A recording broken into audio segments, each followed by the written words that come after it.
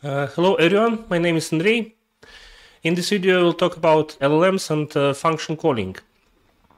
Function calling is a popular topic, but there's always confusion in a way that people think that function call is executed from LLM. It is not true, because LLM itself, it cannot call any external functions. LLM acts as sort of Wikipedia, which can produce response. So you ask LLM engine something and you get back response. So function calling is about getting structured JSON form response from LLM and then using parameters from JSON response to call function. So this is the function calling. So physically function calling is executing in your own code, in your own environment. It's not executing inside LLM. From LLM you get values for parameters to call the function, and you are responsible to call the function with those parameters. So function calling is about getting structured JSON output from LLM. And there are multiple options, multiple tools to execute this kind of functionality. You can also execute it with OpenAI API using cloud models. But thanks to Ollama, we can execute similar functionality using similar API signature methods locally using Ollama, and also using instructor library, which helps to generate structured output from LLM response. So let's see. Over here I have example where I'm using agent fcall inside Sparrow, and I'm passing through the query, I'm passing company name Exxon. And the idea is that for this company, I'll ask LLM what is the stock ticker identifier for this company. And then using this identifier, we'll call third-party finance library, which will return the latest closing price for this company based on the ticker which was returned from the LLM.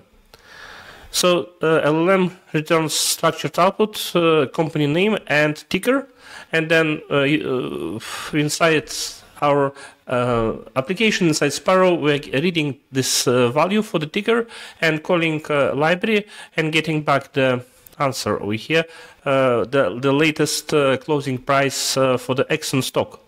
And then if I, let's say, rerun it, we'll see that now it makes a call to LLM. And now I'm running it locally on CPU, so it's a bit slow. If you would run it on GPU, then it would be extremely fast for function calling, because this is a relatively simple request. And sometimes it may get slower, but like in this case, I was executing it in 3 seconds. Now it obviously runs slower, but anyway, the idea is that you get structured output from LLM. And okay, here it's finally executed, and we get 113, the same thing like here, and there we got ticker XOM, and this is the identifier for Exxon. If we would query with some other company, we would get another ticker, and then we would make a call.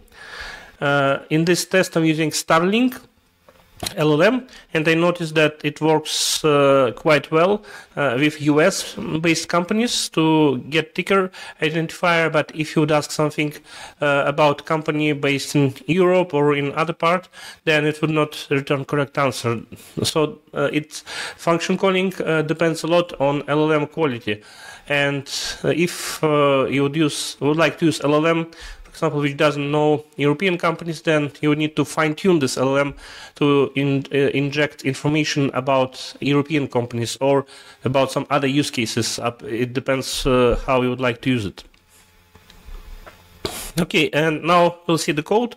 So this functionality is implemented inside fcall script over here. It's following the same structure for the agent implementation inside Sparrow, like for all other agents. We inherit from the generic class. In this case, we get pipeline from the interface, inherit from this class, and we implement abstract method run pipeline. We get parameters, and then we are good to go to invoke our logic. We get query, which is the company name in our case. Then we define, through Pydantic, we define a class which will instruct LLM how to structure response that we would like to include in the response company and ticker information.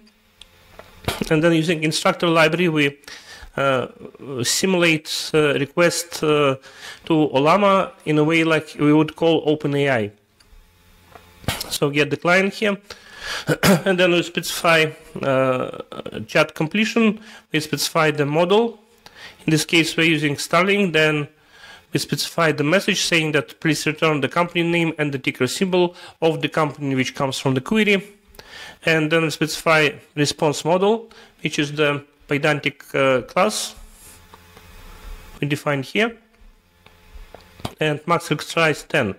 So then we get over here, we execute the model, and then we get back response, and then we from the response sorry, we're reading ticker information, and then from this third party Yahoo Finance, in this case library, we get stock information, and then we print it out.